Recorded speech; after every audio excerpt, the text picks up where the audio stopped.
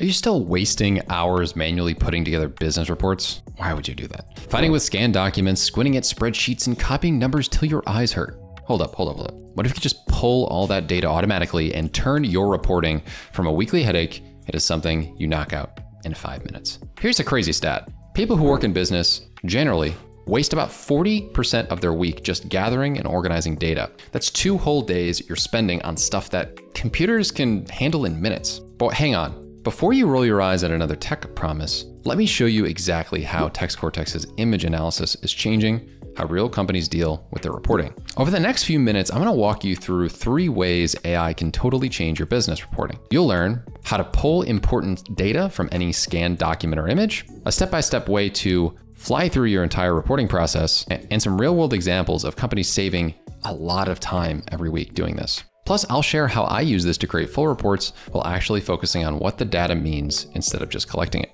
Let's face it, old school reporting sucks. You're stuck with doing things like having data spread across different file types, information locked in scanned docs and images, and hours wasted copying numbers. Also, you're always worrying about making mistakes in calculations. I used to waste my entire Friday just putting together weekly reports, but now my computer handles about 90% of that work because it's better at 3 things that manual work just can't touch. TextCortex works in 3 main steps here. Step 1, it scans and figures out what kind of document you uploaded, whether it's financial statements, receipts, survey results, or inventory lists. The system automatically spots the document structure. Then it pulls out all the relevant info, numbers, dates, categories, product names, and sorts them correctly. It's crazy simple, but works amazingly well. Finally, it turns all the raw data into organized, useful reports made specifically for what you need. You can check out the 4 best ways companies are using this tech right now. First way is financial reporting. You can automatically grab figures from invoices, statements, and receipts to create financial summaries. Another way is people are using it for customer insights. You can turn survey answers and feedback forms into data,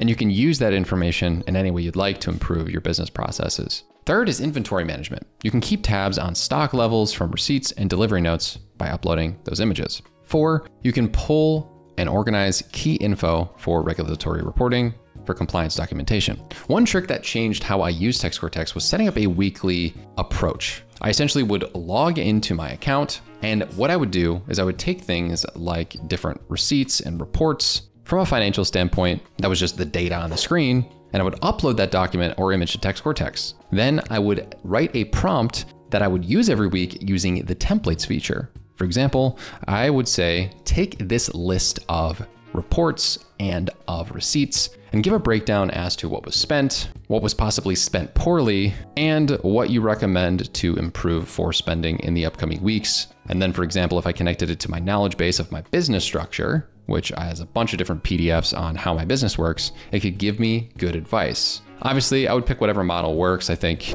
there's improvement with like O3 and those better thinking models. So I would definitely recommend using those. And with that, you can just create your complete, actual full-fledged business report and advice in one click.